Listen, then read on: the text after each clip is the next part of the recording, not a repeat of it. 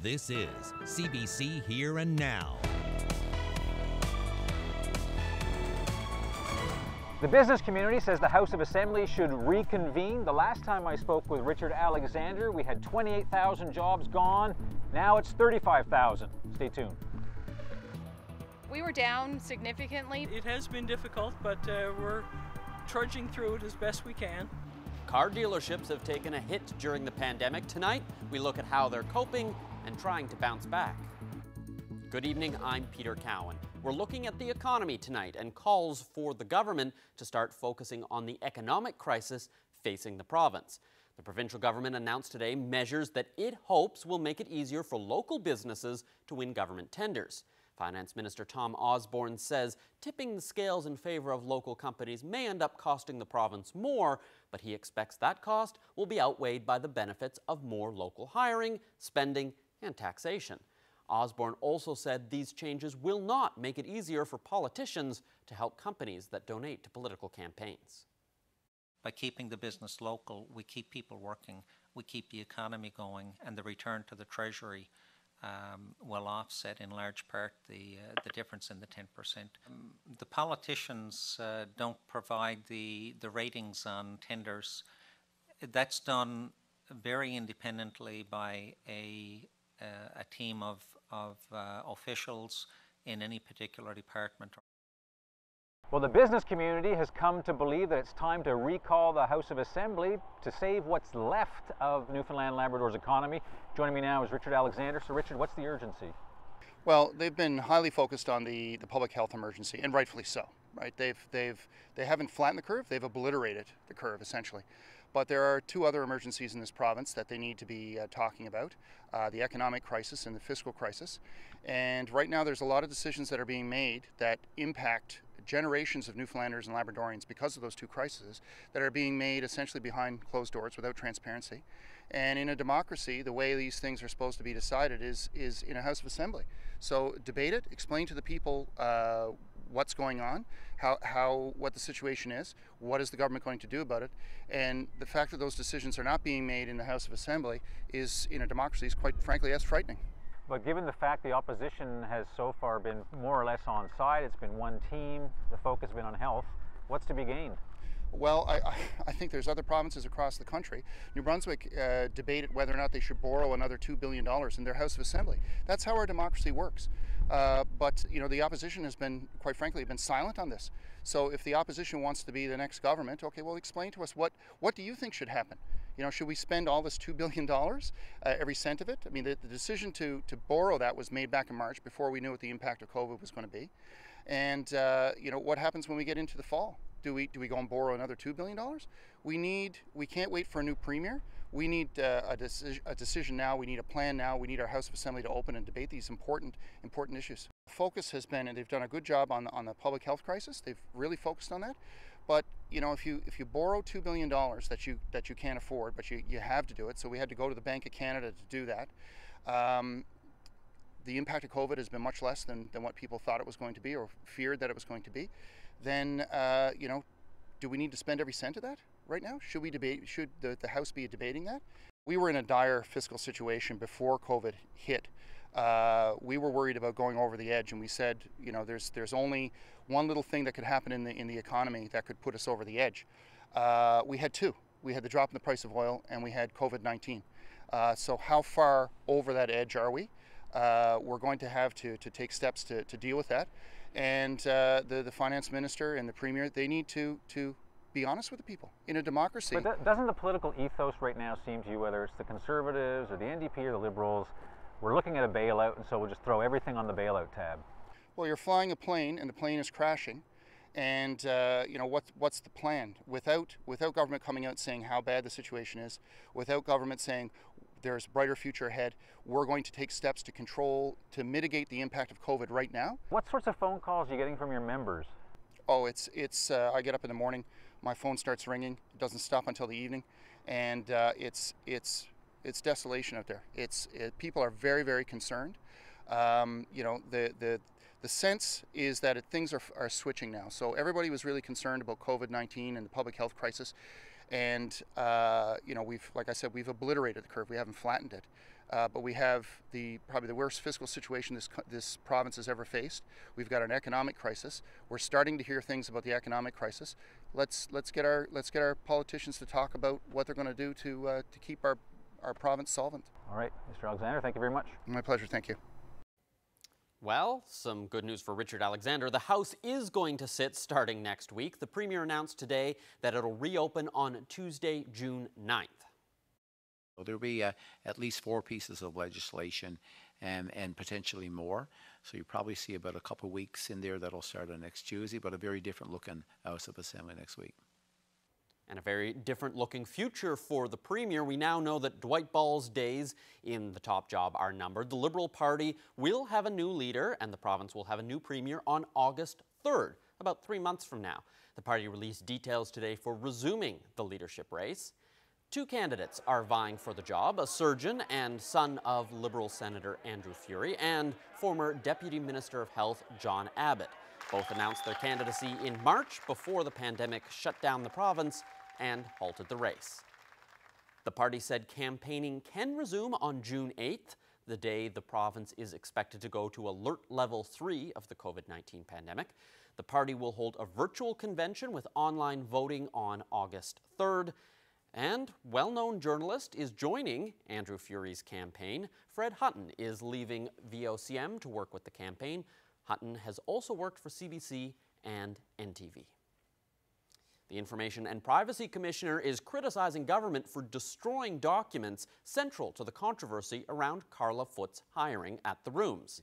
Commissioner Michael Harvey says government failed in its duty to assist with an access request made by Here and Now. It interpreted the request too narrowly, he says. It shouldn't have deleted an email with documentation telling the Rooms to fire a person so Carla Foot could be moved into a new position. Now, she's the former Liberal staffer and daughter of the Lieutenant Governor. She has since been moved back into government. Harvey was also concerned that government had no record of its involvement in this decision. He said if other records were not created in the first place, this raises concerns of proper record keeping. The lack of responsive records mean no official records of these decisions were created. This is not a reasonable approach to good governance. Well, back to the COVID-19 epidemic, and it is another day with no new cases of COVID-19. It's now been 4 days in a row. Newfoundlanders and Labradorians are following most of the advice from the Chief Medical Officer of Health, but when it comes to face masks, many aren't wearing one in places like supermarkets. Dr. Janice Fitzgerald says you should wear a mask because it could prevent you from spreading the virus if you have COVID-19 and don't realize it. It's recommended for places where you can't maintain 2 meters of distance at all times, like the grocery store. Many people still aren't doing it, but Fitzgerald says they should. You know, we have to think about this in terms of protection of other people, and that if everybody is doing it, then it protects all of us. So I think you know, we need to keep reinforcing that message, and we do recommend that if you're in a situation where you can't physically distance, and especially as we're coming up onto level 3 and we're thinking about public transportation, for example, and people on Metrobus, is something that comes to my mind right off the bat. And speaking of shopping, the automobile sector is trying to rebound. Auto sales in this province have plummeted because of the COVID-19 pandemic. But as Here and Now's Terry Roberts reports, the industry managed to avoid a total collapse this spring because of a little creativity combined with our infatuation with vehicles. Spring usually means sales for the auto industry. But with dealership showrooms locked up tight because of the pandemic, business plummeted. However, the industry did not collapse. We were down significantly, but we were still able to sell a significant amount of vehicles. Dealers sold 900 new cars and pickups in April, about 1/3 of the business they did for the same month last year. But proof they were able to adapt to a crisis. I would definitely not say that the bottom dropped out of the business. It has slowed down, but to say it was a collapse, I think would be an exaggeration. Sales consultants turned to technology, doing virtual appraisals, sending walk-around videos to customers, making deals online. It has been difficult, but we're trudging through it as best we can. These new challenges have definitely tested our ability to adapt quickly and make changes quickly, but we have a fantastic team working together. And dealers are slowly bringing back employees. But 2020 is a year like no other.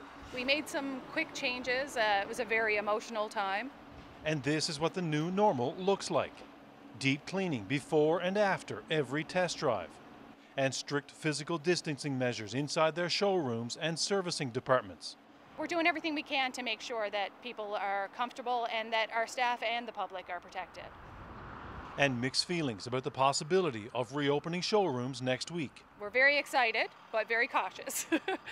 With so much economic uncertainty, no one is expecting a return to pre-pandemic business levels anytime soon. And that's unnerving for a very big industry, one that routinely sells 30,000 vehicles every year and employs nearly 2,500 people. Terry Roberts, CBC News, St. John's. Looking at the U.S., more than 40 cities across the border are under curfew, including Los Angeles, San Francisco, and Atlanta. Friends, tell your brothers and sisters, we will not win this fight with guns. It's not going to happen. We got to be peaceful. Tens of thousands of police lined the streets overnight, backed by about 5,000 National Guard troops in 15 states. More than 4,000 people have been arrested in 6 nights of protest since the killing of George Floyd by a Minneapolis police officer. While there have been scores of peaceful marches and demonstrations, there has also been widespread damage. Americans living in this province are watching the situation in the U.S. intensely, and the protests have also sparked a conversation about racism here. Here and Now's Heather Gillis explains. There's a sign of solidarity with the Black Lives Matter protesters in the United States here on Barnes Road in St. John's. Americans who are living in the province, such as Kim Phillips, are closely watching those protests unfold at home. I'm sad of the destruction, I'm sad of the violence, I'm sad of the people who are going to be injured and hurt.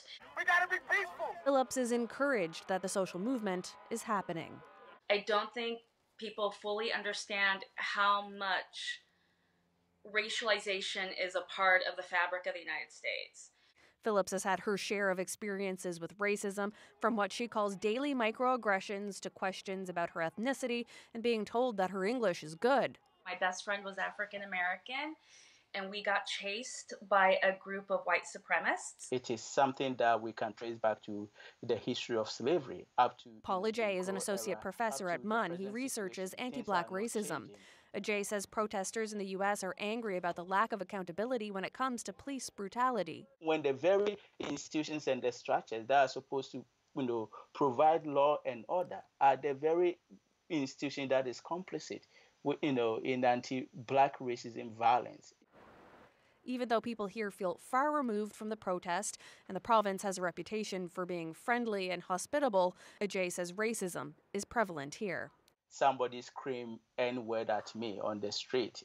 Honestly, I was speechless. Ajay says he finds watching the protests painful and says it makes many people of color relive the pain and agony of racism. What is this unforgivable blackness that many white people do not want to let it go? I really don't understand. You throw them on the floor. He says when someone shares their experience with racism, it's best for allies to listen and not to discount, dismiss, or rationalize the experience. Heather Gillis, CBC News, St. John's. Prime Minister Justin Trudeau opened his daily COVID-19 briefing this morning by denouncing racism and discrimination. For those who took advantage of these peaceful protests to do significant damage, we have to condemn those actions strongly. We need to continue to make sure that peaceful protest is always able to happen in Canada. A man who assaulted his girlfriend, then evaded arrest, has now been sentenced. Ashton Kennedy turned himself into police following a CBC News story last month. Now he'll spend the next 60 days under house arrest. Kennedy slapped and pushed his then-girlfriend, Melissa Gulliver, in December 2018.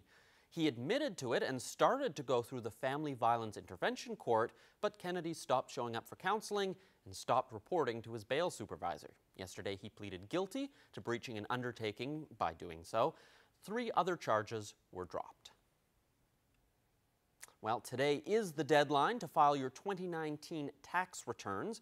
Taxes are typically due at the end of April, but the deadline was extended due to COVID-19. If you're self-employed or have a partner that's self-employed, you have an extra 2 weeks to file. That deadline is June 15th. Good news, if you're running behind, you won't be hit with a penalty, at least not yet. Even if you owe money, you won't be charged with late filing fees or interest if you file before September 1st. Well, the winds have certainly picked up this evening. This is generally going to continue across the island as we head through the next couple of days, along with some pretty wet days ahead as well. I'll have all the details coming up.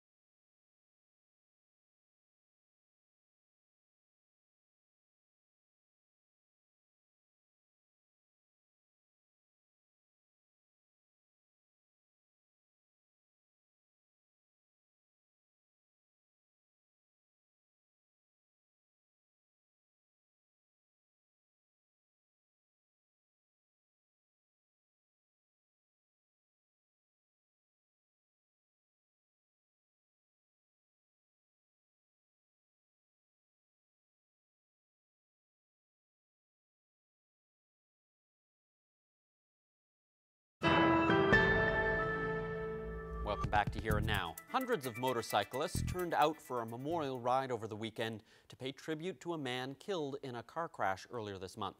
Chad Pitcher died after a driver who fled from police crashed into him. As an avid motorcyclist, a ride was held in his honor on Saturday. Have a look. Chad was a great guy. He was one of us.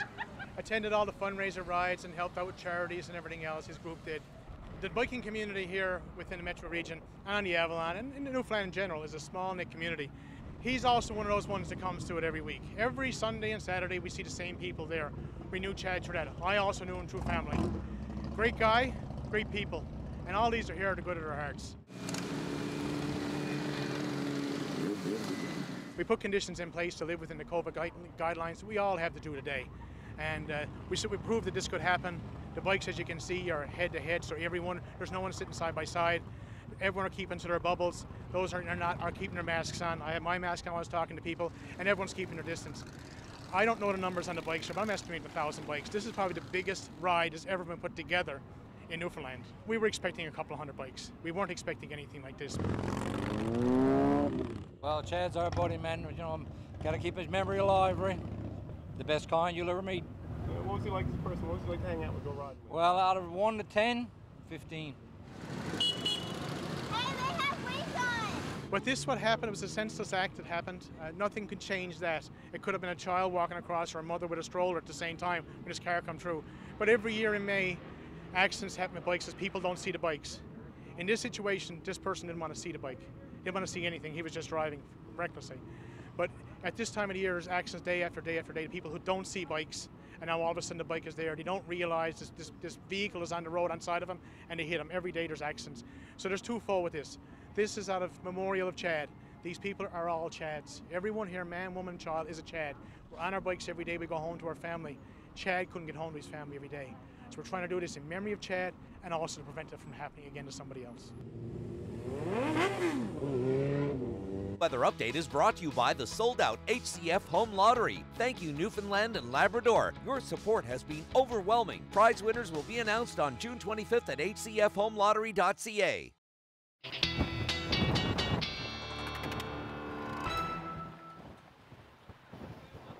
Boy, what a weekend we had in eastern areas of the province. We actually today marked a 4-day streak of temperatures in the 20-degree range. Let's take a look at those temperatures. Last time this happened was back in 1999. So we saw today, as of earlier this afternoon, 21.5 degrees in St. John. So yes, 4 days, beautiful afternoon for sure, but that temperature has certainly dropped.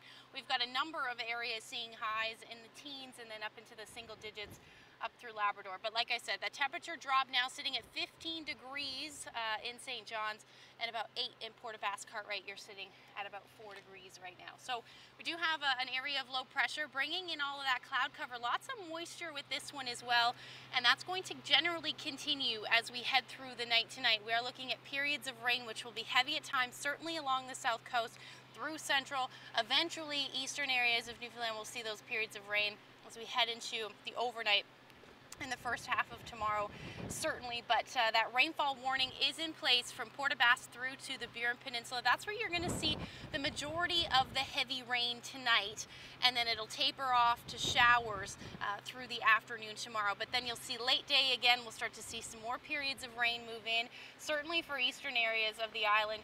And then up through Labrador, you see up in northern Labrador as well as Lab West, we're starting to see some of that blue and pink in the mix. Cooler temperatures in the upper atmosphere means we could see, or more than likely, we'll see some periods of rain mixed with some snow into the afternoon. So this is what we'll be sitting at. This is from now until tomorrow morning. Another 20 to as much as 30 or 40 millimeters along the south coast. That will continue through the day tomorrow, bringing some of these accumulations up to 50 to as much as 75 millimeters of rain, and that again will continue through Wednesday. Your temperatures will be pretty similar to what we're seeing today, or at least right now, into the teens. Those winds, because of that area of low pressure just sitting south of Port aux Basques there, generally looking at southeasterlies, and they're going to be gusty, 50 to 60 or even 70 kilometers per hour, but generally light winds up through Labrador. Certainly for the coast, and a little stronger for Lab West. Not much of a change in the forecast for Wednesday. Might see a few more peaks of sun in play, but overall we're still in that flow. Lots of moisture, and those periods of rain will continue for the east. Look at our temperatures as we head into the end of the week, or beginning of the weekend rather. Back into the 20s potentially by Saturday. Friday looks lovely at 18 degrees, and then for western and central Newfoundland, you're looking at temperatures generally in the teens.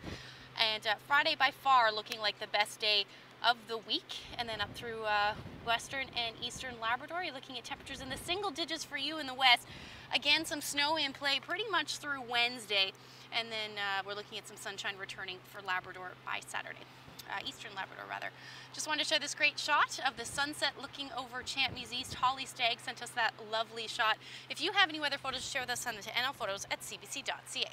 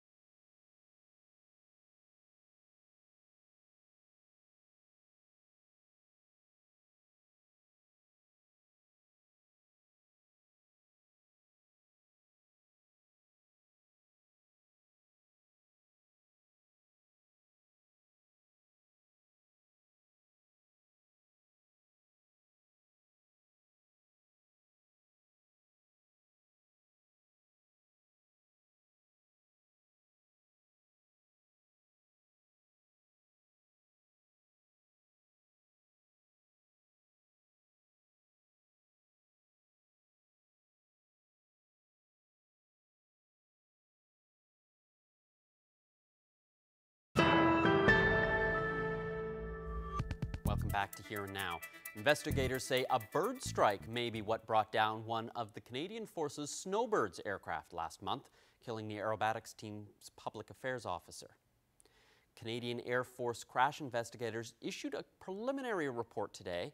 It says video footage shows a bird in close proximity to the right engine intake when the plane took off in Kamloops, BC. Captain Jen Casey was killed and Captain Richard McDougall injured after they ejected. They were taking part in a cross-Canada snowbirds tour dubbed Operation Inspiration, and the plane was destroyed on impact. Completing the investigation could take months or more.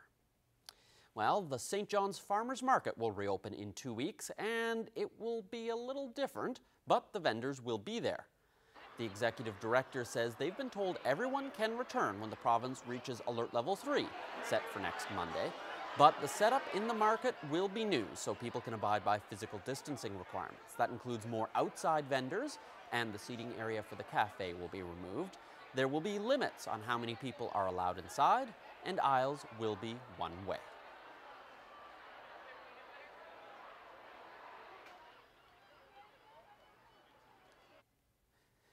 Well, tonight we want to leave you with a video of just how great Newfoundland and Labrador can be sometimes. Let's take a look. Well, this was taken last week by Jay Hickey in Northern Arm, Holyrood, while he was kayaking.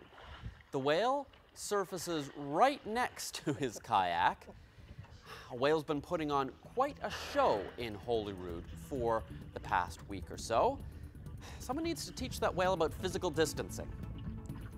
Keep at least 2 meters away from the kayakers at all times. So, quite the sight there to see. Thanks so much for watching. That's it for Here Now Tonight. I'll be back with you again tomorrow. Have a great evening, everyone.